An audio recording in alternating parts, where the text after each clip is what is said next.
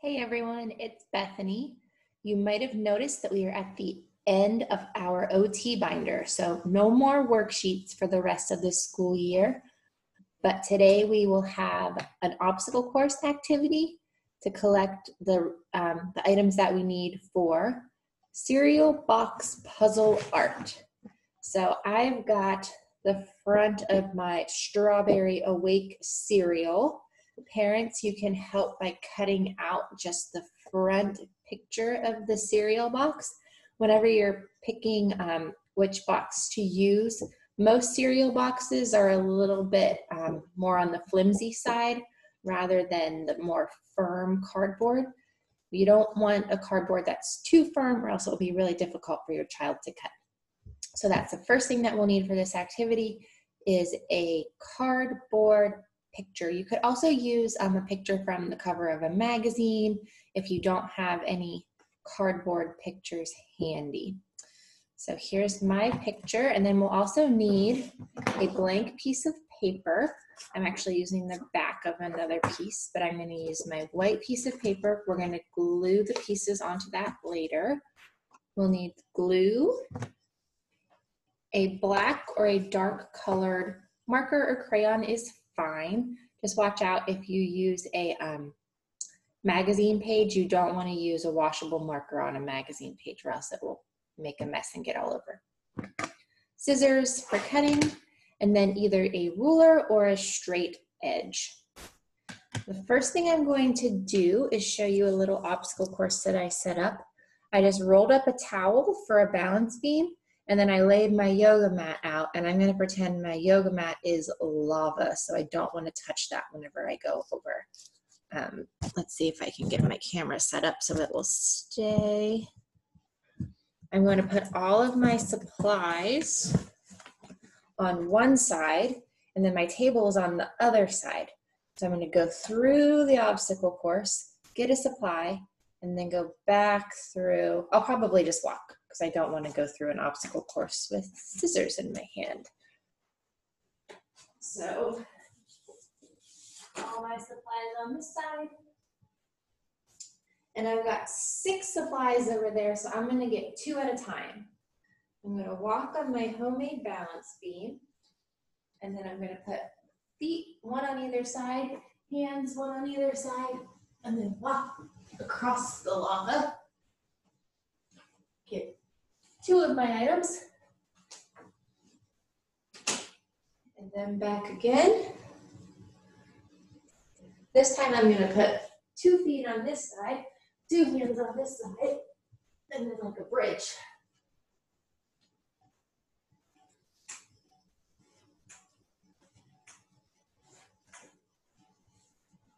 Back to my balance beam.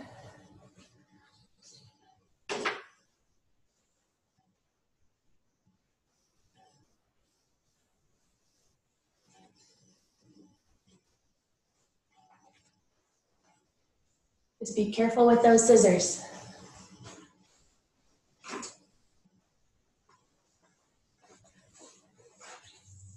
Once you've collected all of your items, head on over to the table and I'll show you how to make cereal box puzzle art. So now we should have all of our items at the table, and I'm going to show you how to use them to make your own puzzle. The first thing you're going to need is your cardboard cereal box cover. We're going to turn it over so that the blank side is showing. We're going to take our rulers and then just make some random straight lines.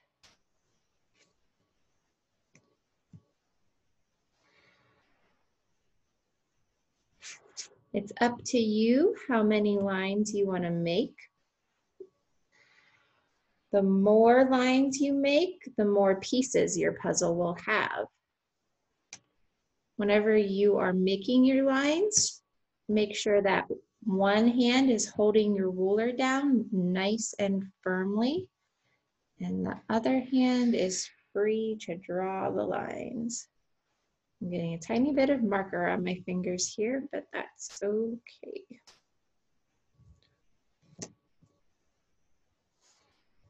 I think that looks good for me. Let's see how many sections. 1, 2, 3, 4, 5, 6. I just made 6 different shapes on the back of my cereal box. So my puzzle won't be too hard. Then what I'm going to do is take my scissors and I'm going to cut across on the lines. Cardboard is a little bit tricky to cut, so it's going to help to build the muscles in your hands. Make your hands nice and strong. The longer the lines, the harder it's going to be.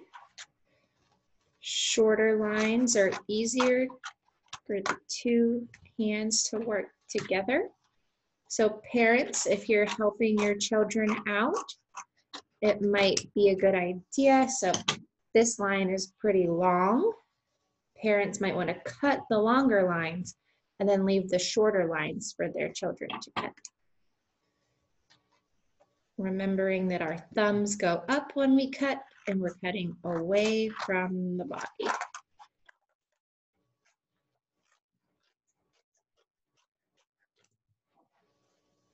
And once we have all of our cardboard pieces, we can flip them over so we have an idea of where each piece will go. And then we need our plain background sheet. You don't have to use white. You can use any color construction paper you'd like. If you want to think about what color might look good with your cereal box colors, you can try to match or try to pick a color that you think will look nice.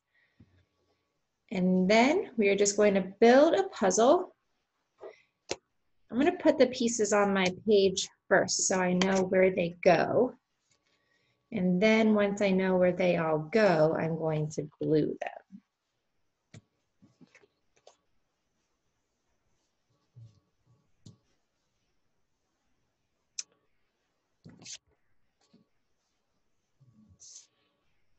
There we go. And it's up to you for your art if you want to put all of your pieces tight together so there's no spaces, you can do that.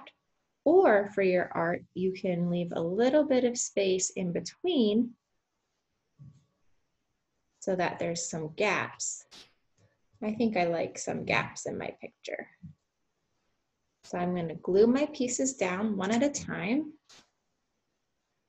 Oh, I'm almost out of glue, so we'll see if it lasts all the way through. I like to put the glue on the back of the piece so that I know that I've gotten around all the edges. So I'm just going to go around the different shapes around the edges. Oop, I got a little on the table, that's okay.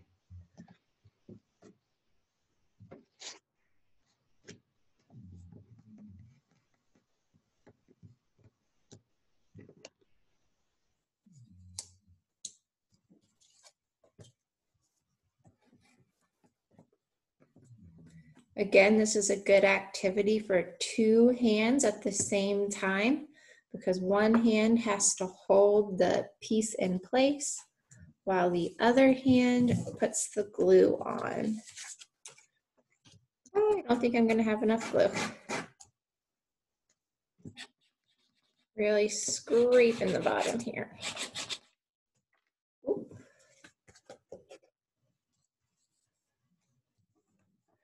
So you can see I've got 2 pieces left that I still need to glue, but you can see how I left some gaps in my art so that it has kind of a border around the pieces. It's up to you for yours if you want to leave gaps or if you want to put them nice and tight together.